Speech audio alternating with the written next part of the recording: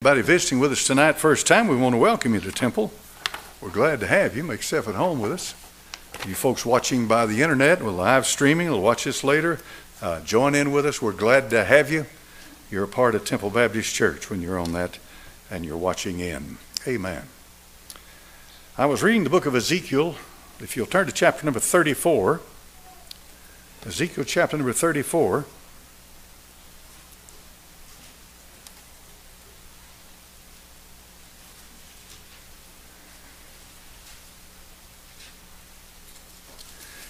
It's quite a scathing rebuke, one of the worst in the Bible. Ezekiel 34 and verse 1, the word of the Lord came unto me, saying, Son of man, prophesy against the shepherds of Israel. Prophesy and say unto them, Thus saith the Lord God unto the shepherds, Woe be to the shepherds of Israel that do feed themselves.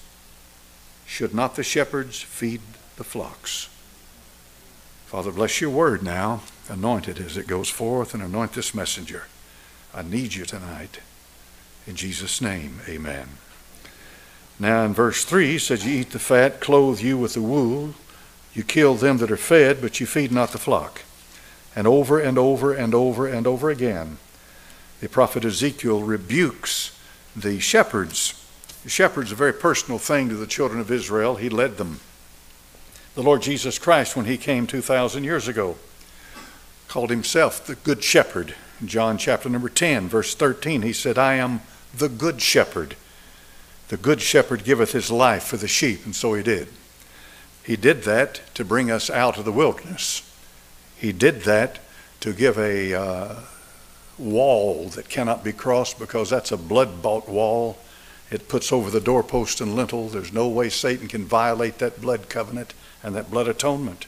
The Lord Jesus Christ is our good shepherd, no question about that. All the other religions in the world, they have no one who died for them. They have no one who died for them. There are some languages in the world that don't even have the word love in that language. Did you know that? Not even in their language, not part of it. But we know the love of God, don't we? We do in 1 Corinthians 13. There's no other love like it. And you know, you've heard it a million times. It's agape love. It's the love of God. And we're not capable of the love of God. We're not capable of producing the love of God.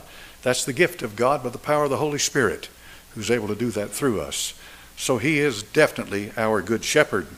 In the book of Hebrews chapter number 13, verse 20, the Bible said, unto the God of peace that brought again from the dead our Lord Jesus, that great shepherd of the sheep, through the blood of the everlasting covenant, make you perfect in every good work, to do his will, working in you that which is well-pleasing in his sight through Jesus Christ, to whom he glory forever and ever. Amen.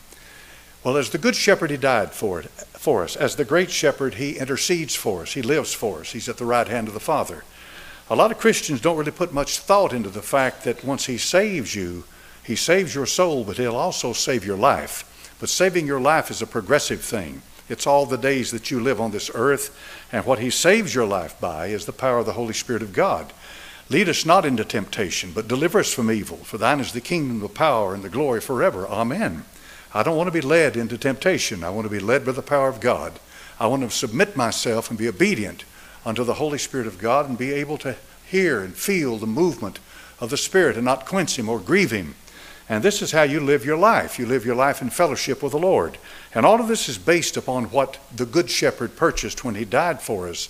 And as the great shepherd now, he ministers through that by the power of the Holy Spirit. When he came into this world, the Holy Spirit, he came into this world commissioned. He was commissioned. I will send the Spirit. And he was commissioned to come with that message and with that power that was purchased at the cross. Then in 2 Peter chapter number 5, or 1 Peter 5, it says this in verse 1.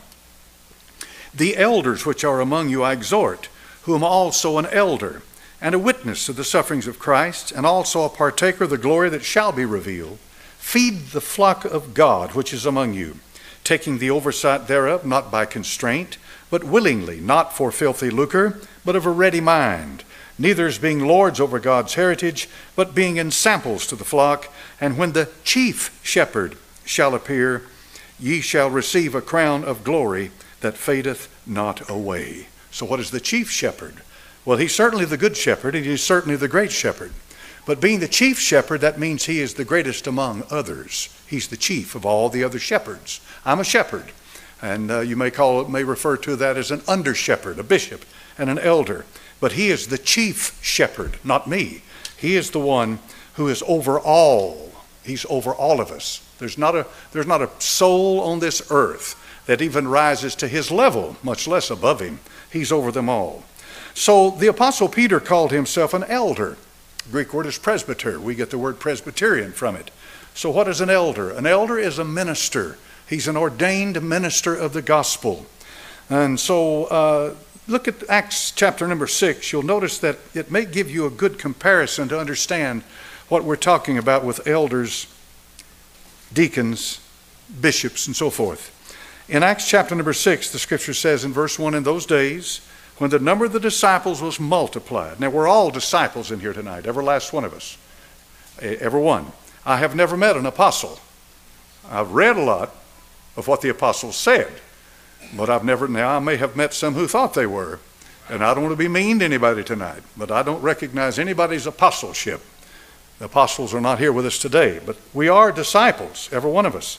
And in those days when the number of the disciples was multiplied, a disciple means a learner, folks, a learner, a follower. There arose a murmuring of the Grecians against the Hebrews. We have two competing cultures. We have the culture of the Greeks and we have the culture of the Hebrews. The northern part of Israel was what was called the Galilean area. It was called the Decapolis. Deca in Latin is 10. Polis is city. So it literally means the 10 cities, the Decapolis. And of course it had Greek culture because of the fact that it was in the north. And it collided, believe me, with the Orthodox religion of the Jew in Jerusalem and in Judea. There was a great problem. And I'm sure that when the early church began to form, and you had Grecians that were saved and Hebrews that were saved, they both became Christians. Truth of the matter is, Hebrew and Greek really doesn't mean anything. In Christ, there's neither bond nor free, male nor female, Jew nor Greek, or whatever. You know, no color distinctions, ethnicity, or whatever. But you still had this issue of cultural clashes. And so a problem came because their widows were neglected in the daily ministration.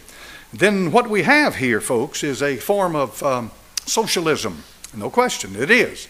Somebody may point that out to you sometime and say the early church started, well, they were socialists. Yes, they were, but they busted it up as soon as they could.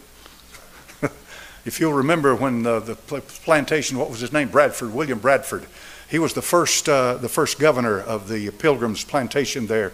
And for the first year or two or three, whatever it took, they combined all of their food, their efforts, and everything was combined so they could survive and help each other. They had to at that time.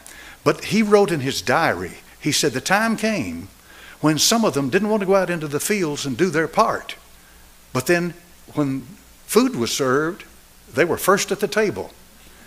And he said this created a problem among the others who went into the fields and worked, and for that one who didn't work. And of course it does create a problem. The fact of the matter is this, folks, and if you haven't learned it yet, you need to learn it. Some folks will work a whole lot harder than others. Yes, they will. They will work much harder.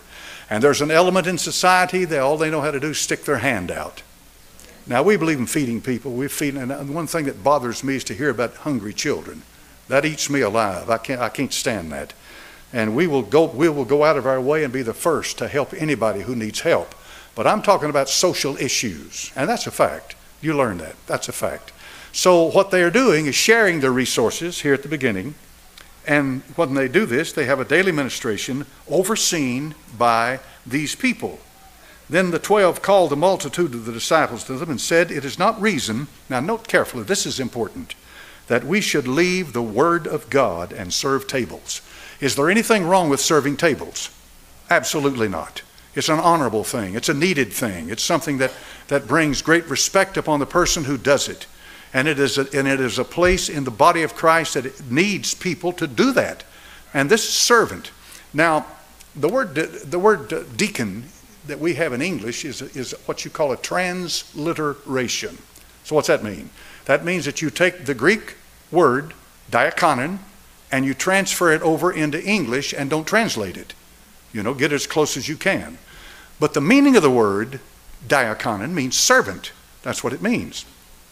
Some say, and of course you can do the etymology on it and run it down. They go so far as to say it means a runner through the dust. But there's no way that I would malign the idea of a deacon. I don't like to use that. He's a servant. We're all servants for that matter, every last one of us. And I think a deacon is an honorable thing, very honorable. Now what you have here though, this is what I want to show by comparison. This is how we learn. You'll notice that the Apostle Peter said, I am an elder. He said that of himself. But he's also an apostle. But he says that here in Acts chapter number 6, we've got a problem. And the problem is something that needs to be taken care of by someone else other than elders and apostles or bishops. And who takes care of it? Well, they chose 7 men full of the Holy Ghost. Word deacon doesn't show up, but it's mostly accepted that that's who they're talking about. And I think so too.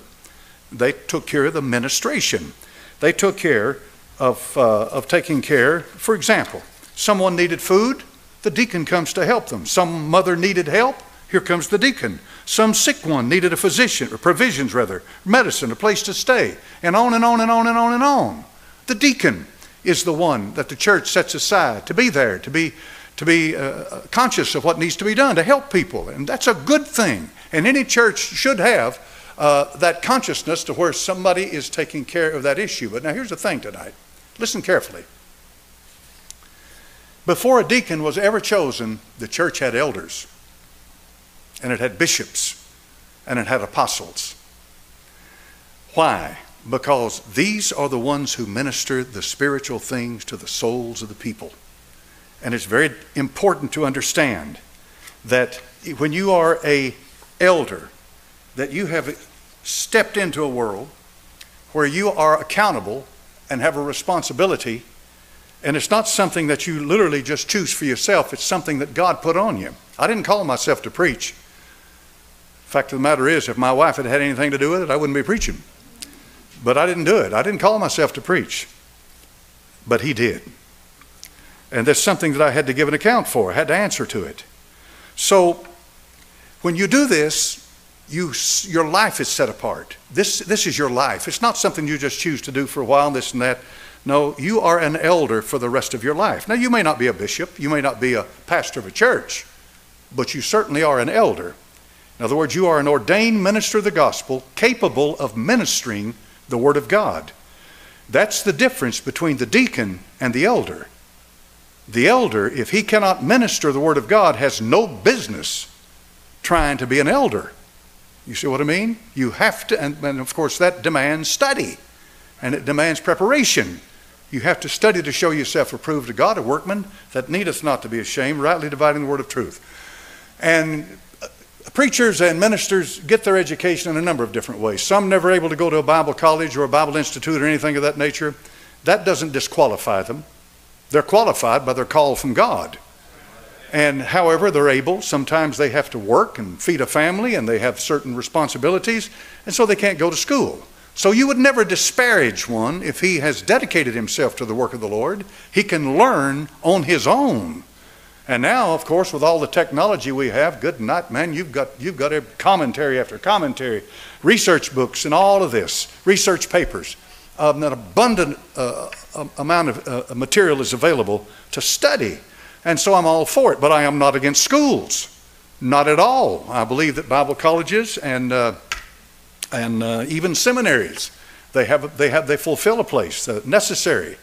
It's a place where you need to learn what you're doing. You need to know how to minister, because I'm going to show you in a few minutes why one of the reasons it is so important if you're going to be an elder, an ordained elder in the Church of God. Now, you know, in all the years that you've been, how many of you have been Baptist for a long time? Raise your hand. Oh, I got a long time Baptist in here. All right. Down through all the years that you've been going to churches here and there and so forth and so on, how much have you heard said about elders compared to deacons?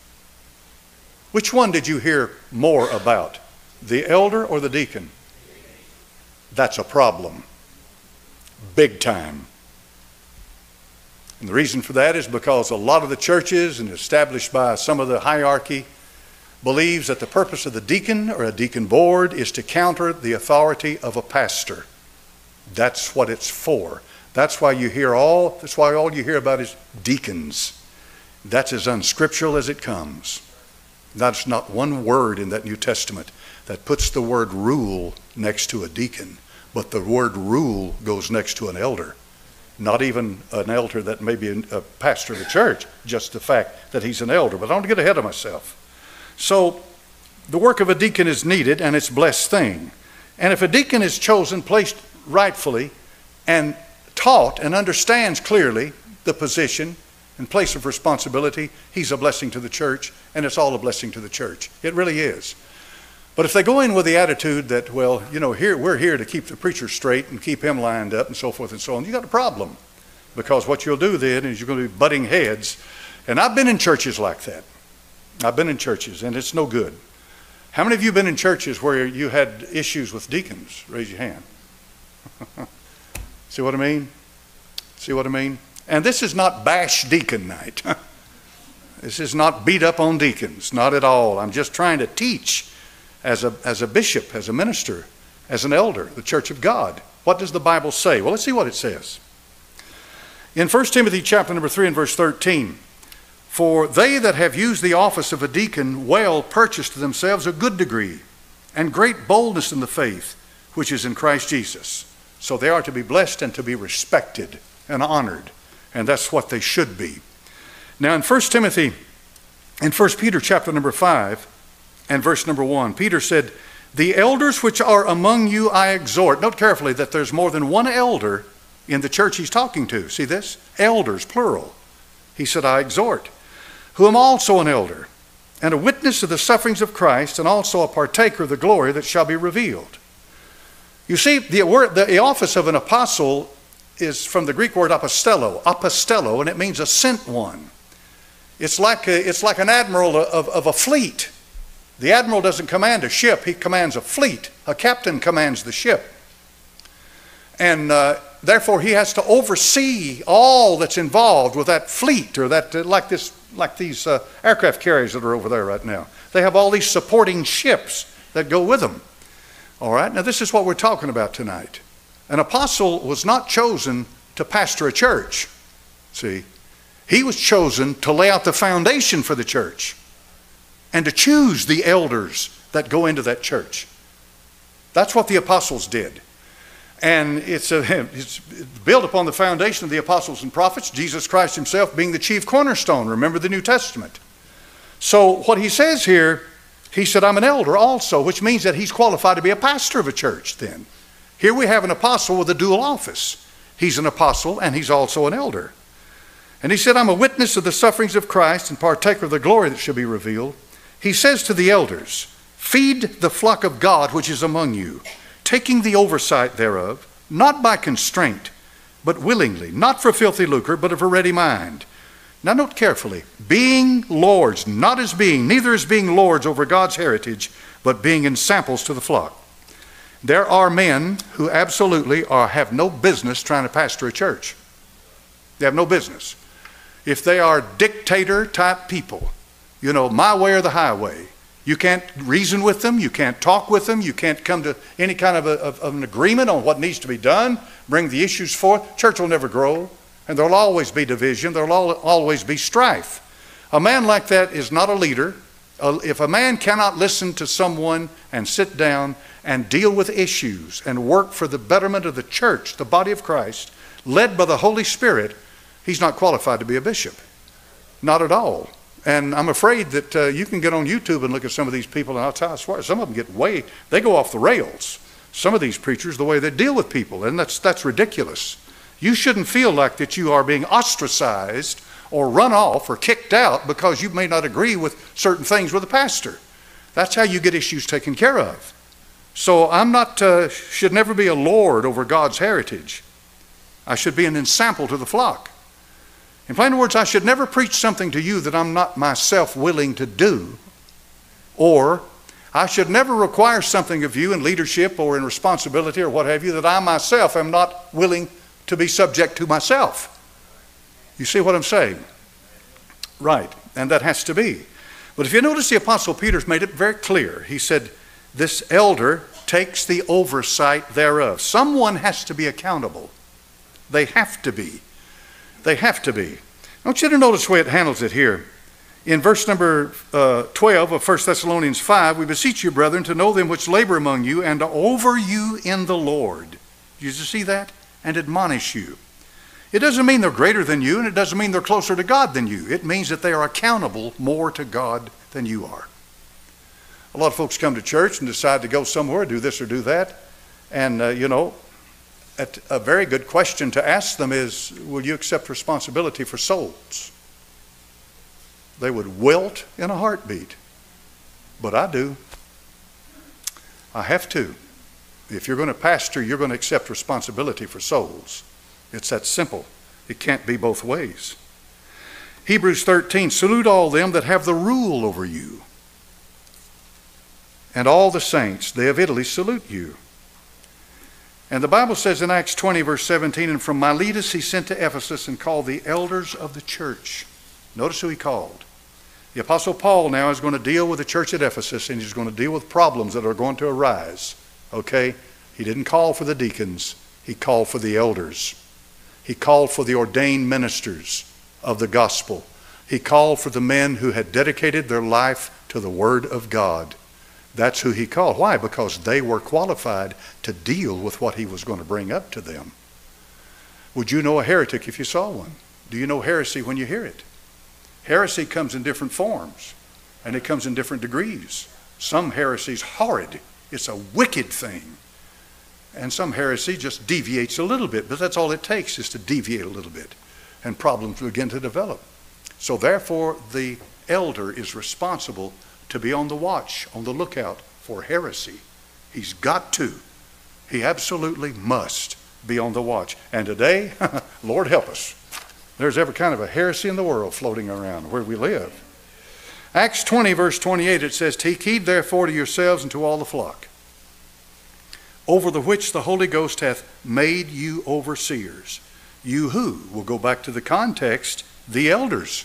He called the elders of Ephesus together and said, the Holy Ghost made you overseers. And he said, you feed the church of God, which he hath purchased with his own blood.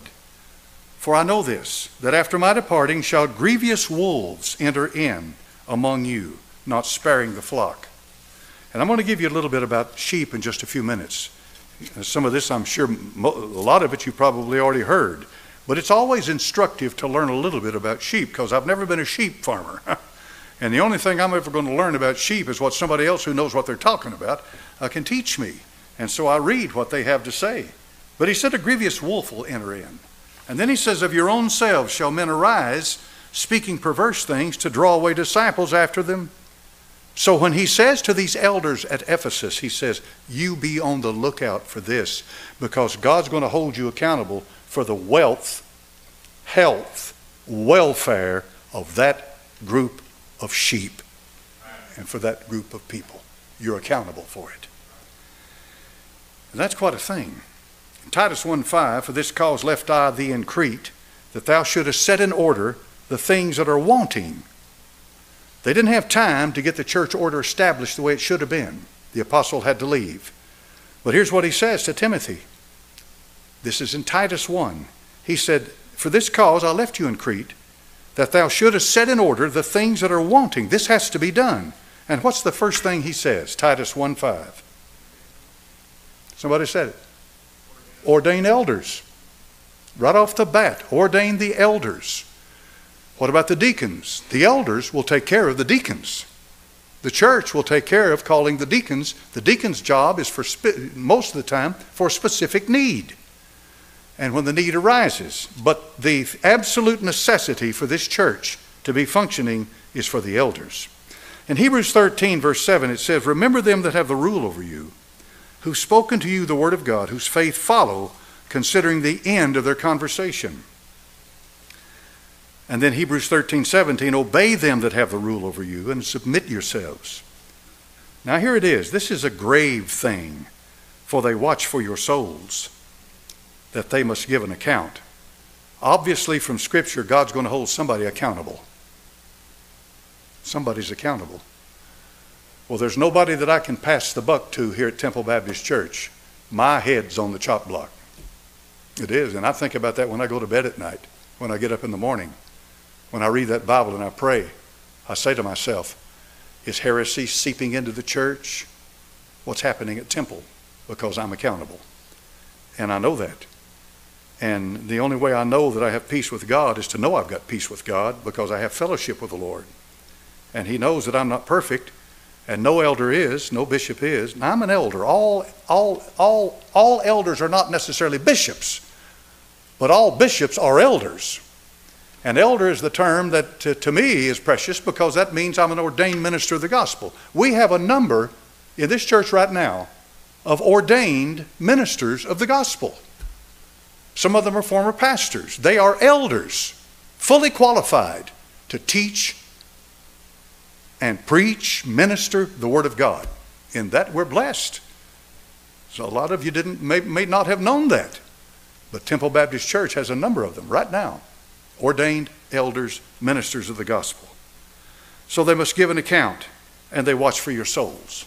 Now I can't get into a long thing on that tonight, but I want to use this because I think this is very instructive. I've told you about Godfrey Bowen. How many of you folks know where New Zealand's located? Okay.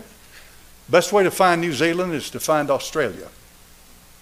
And then go down a little bit, and there you'll find New Zealand. It's in what's called the Southern Hemisphere. Now, of course, if you're a flat earther, you got mad at me because there's no northern and southern hemisphere, but I'm not a flat earther. This is a round globe, tilted 23 degrees on its axis, and so forth. But, well, can you be saved and believe in a flat earth? Of course you can.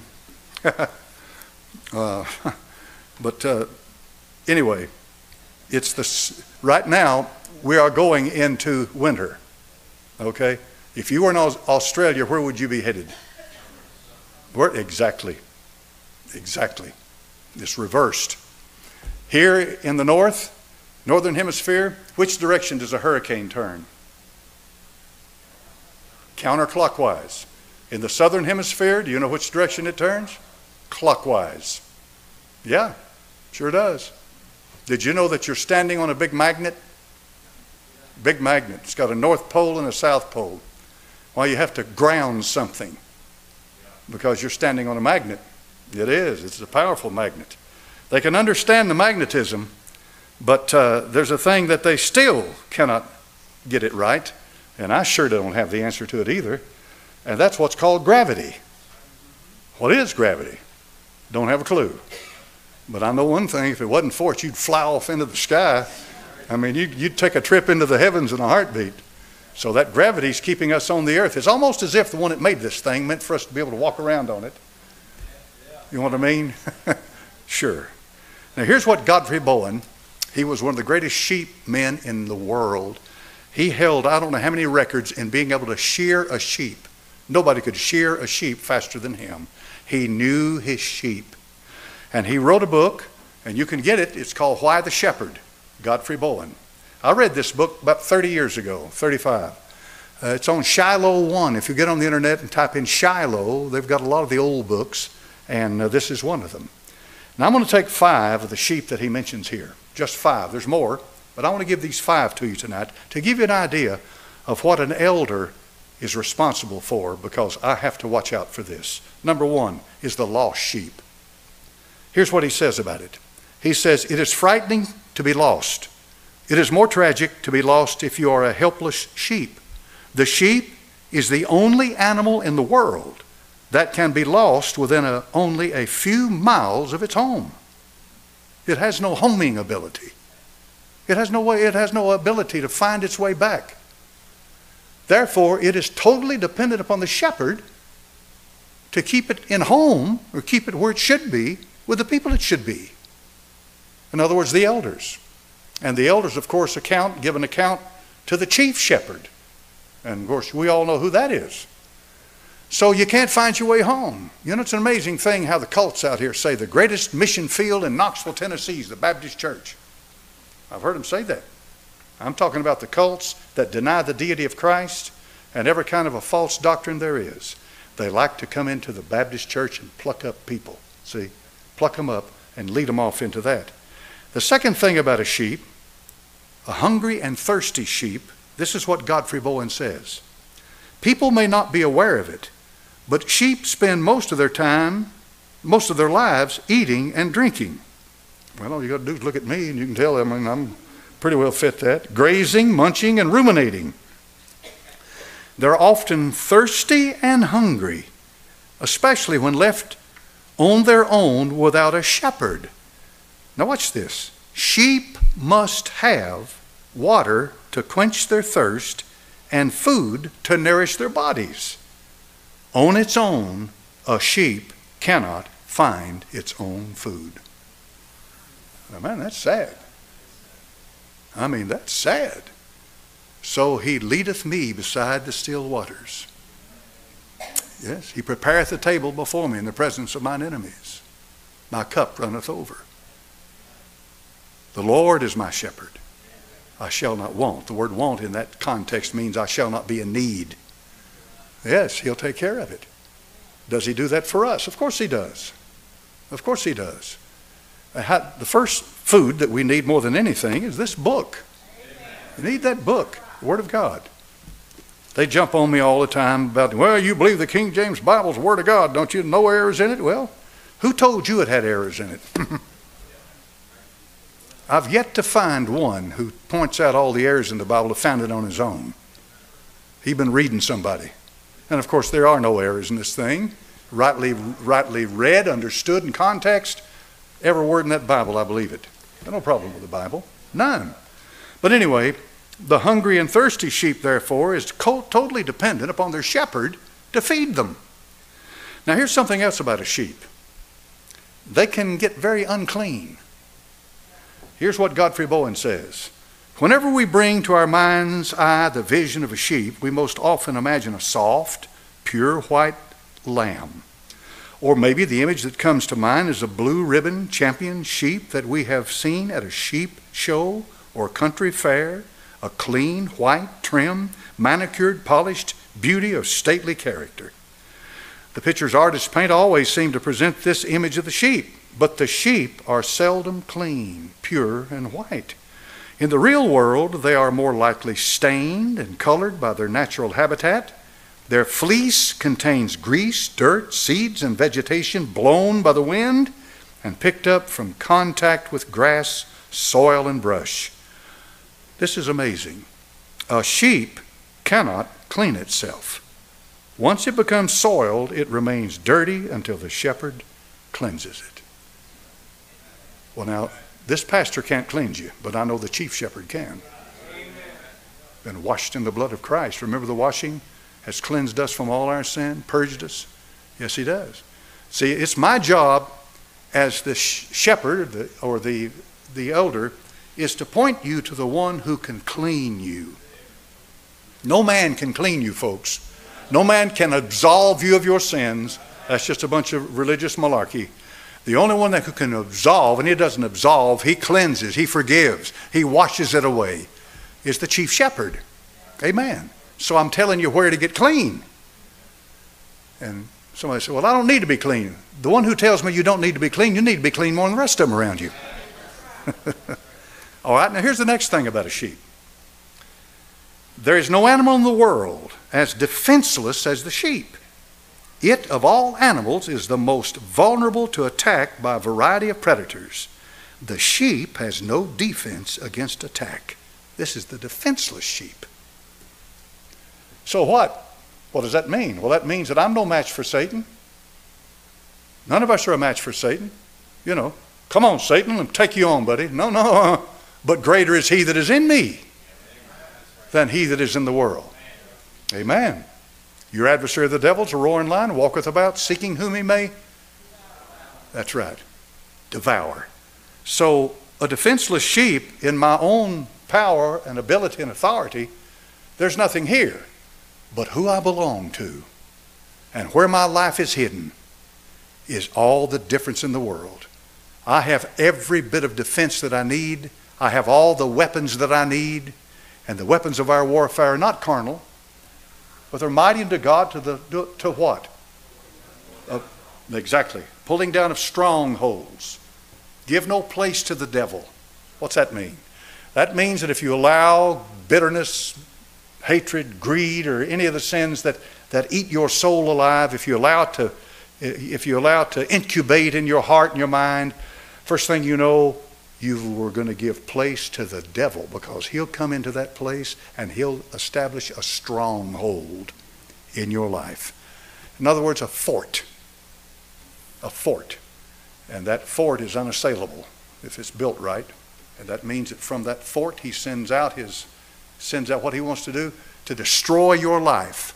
And that stronghold, you've got to assault it. You've got to tear it down. And how do you do it? Confess it, bring it to the Father through the Son. Confess, confess, confess. And plead the blood of Christ. And he'll tear it down. Amen. So the sheep is defenseless. And then last of all, and this is the part that really gets into the heart of a bishop or an elder, and that's this: a wounded sheep. Now, this is odd, but listen to what Godfrey Bowen says. In Psalm 23, the sheep is speaking, "He restoreth my soul." Have you ever stopped to contemplate the deeper meaning of this poignant passage? We readily grasp the meaning of the other phrases. He maketh me to lie down in green pastures. He leadeth me beside the still waters. He leadeth me in the paths of righteousness. But what does it mean when the sheep says, "He restoreth my soul"? Well, he says, consider this theme. Of all the animals, a sheep is the most vulnerable to physical attack and to deep inner injury. It is not only a matter of the inability to defend itself from predators, perils, and dangers, but it is a matter of weakness of spirit. No other animal is so easily broken in spirit. Think about it. And that's how Satan works. The scripture says, who can heal a wounded spirit? Well, there's only one that can. So what does the pastor do? The pastor tries his dead level best to keep you from having to go through fields where your spirit gets wounded, to keep the enemy away, to keep the wolf away, to keep the lion or the bear. That's what David did. He was one of the greatest shepherds in the Bible, no question about it. No question. Now, the word I-D-L-E, what does that word mean? I-D-L-E. It means idle, right? That means you're not doing anything. Sitting, you're idle. Okay? What does the word I-D-O-L mean? All right, now this is the thing about English. They're both pronounced exactly the same way. This is why the people over there in Europe get mad when they try to learn English. Idle, idle. Idle shepherd, idle shepherd. One shepherd sitting down, the other shepherd is being worshipped. That's what idolatry is about. Some men like that. When a pastor gets to the point where he wants praise and adoration and worship, and it happens, and I've seen it happen too, where God takes them from this earth. He will not share his glory with another. But an idle shepherd is one who doesn't care for the flock. He doesn't care one bit for it. And away he goes. I read a thing today, and it broke my heart when I read it, but I think it might help you. This lady commented underneath one of the messages online, and she said, our church gave a homecoming. We had a homecoming, and we invited all these people, prepared all the food, and nobody showed up for the food. And then for the meeting that followed a little later, a few people showed up for that. And she said, we just sat there and looked at each other, totally heartbroken, discouraged. Talk about spirit can be broken. So for an hour they sang hymns, I guess embarrassed to a degree or whatever. And then they went home. Well, the pastor went to the woman who was responsible for organizing the meeting and inviting the singers to come in and all of that, and asked her what happened. Well, she got angry. So he contacted the singers that were supposed to come, and the singer says, we didn't know anything about it. That's odd, isn't it? Don't you think? Well, it caused an uproar, and they got mad at each other, you know, strife.